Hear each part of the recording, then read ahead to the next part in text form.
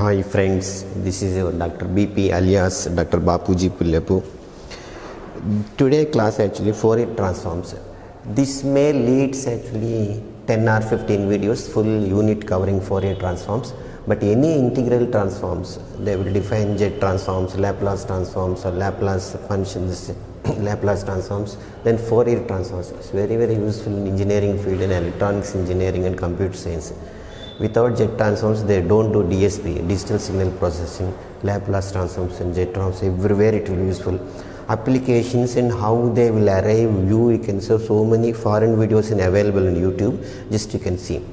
Then before starting the Fourier transforms, previously they will do Fourier integral theorem problems.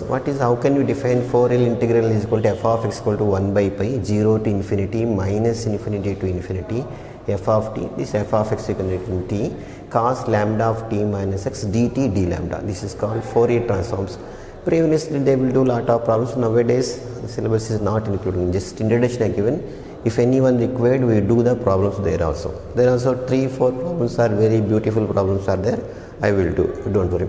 Then from this they will define cosine integral, sine integral. Cosine integral, how you will define?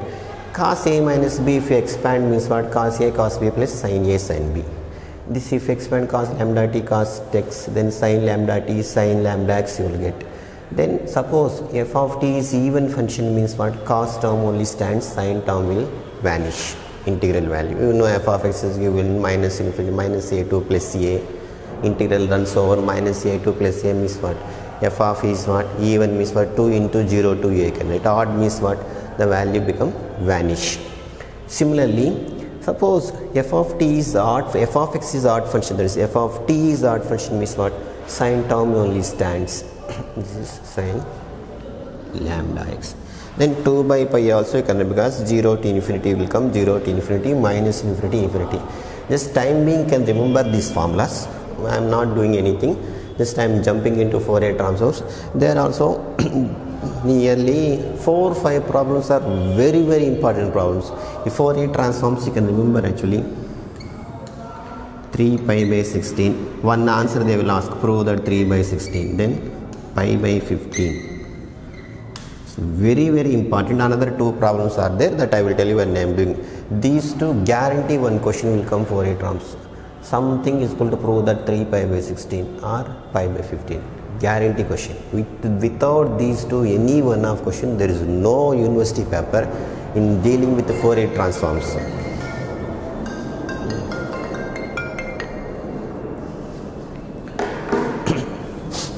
Without dealing. Okay.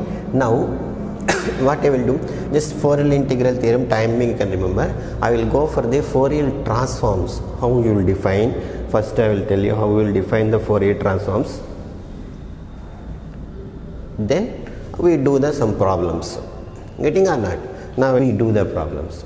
Actually, if you want to go and see deeply view of where we are applying this part, there are so many foreigners videos are there.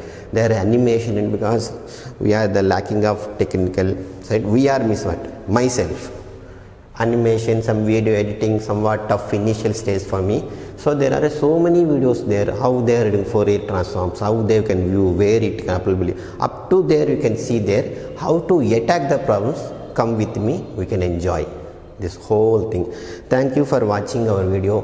Kindly like, share and subscribe to become part of our service. Once again, thank you for reaching the 100 subscriber. First 100 subscriber I reached. I hope I will reach remaining 900 also with your cooperation. Finally, inform to your friends, everyone. Then share our videos and do good. Bye.